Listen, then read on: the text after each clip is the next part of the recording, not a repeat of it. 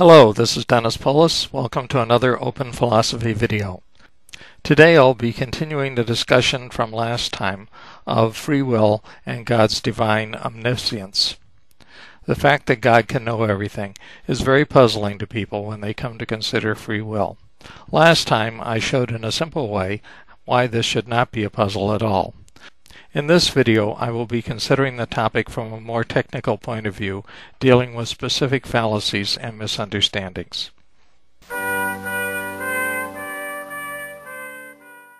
Last time I showed that knowing something happens does not mean that we're the ones making it happen. Still, it's puzzling that God should know what we do before we choose it. When we know something is going to happen before it happens, it's because we can predict it. And if we can predict it, that means the causes are all there which force it to happen before it happens. That's not the way God knows things. God does not know by prediction. God knows by viewing the entire universe, the cosmos, all of space-time from the outside and seeing it all instantaneously as one thing. Because God sees it all as one thing, He doesn't experience time in the same way that we do. He doesn't see things consecutively. He doesn't come to know things as they happen. So He doesn't really know before. Rather, He sees what does happen. He sees the causes leading up to it, and He sees what the causal effects are following from it. In the case of free will, He sees that we're the radical source of our decision. Still, people ask, if God knows in advance, how can I be free? I must choose what I choose. Well, yes, that's true. You must choose what in fact you do choose. But that doesn't mean that you don't choose it. Let me be clear. Before the fact of choice, we have many possibilities open to us.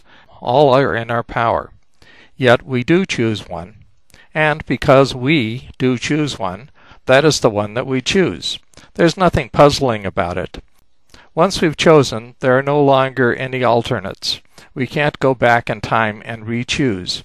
So, once we've chosen, what we've chosen is necessary. But that doesn't mean it was necessary before we chose. This is what's called a conditional necessity. A conditional necessity is one that's true on a certain assumption. Here the assumption is that we've already chosen. If we've already chosen, then necessarily we've chosen what we've chosen.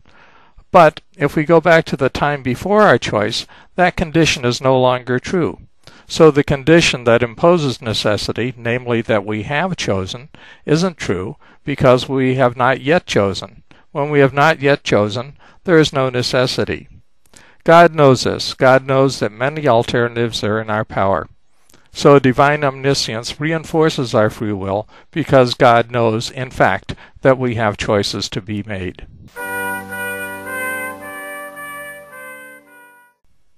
The last point I wish to discuss in this video is what is called a modal fallacy. Modal logic is logic that has to do with necessity and possibility. In assuming that God's knowledge of our choice necessitates a choice, there is a fallacy. It's easy to see if we talk about something other than God's knowledge. Let's talk about something very simple, like how many balls there are in an urn. Let's suppose that it's true that there is one ball in an urn. The fact that it is true that the urn has one ball does not make it necessary that it have only one ball. It's very easy for the urn to have more than one ball or no balls at all. The analogy is that there is no way to move from the proposition that God knows what we choose to God knows that we necessarily choose. This means that God's knowledge does not necessitate our decisions. Thank you for watching, and please leave comments.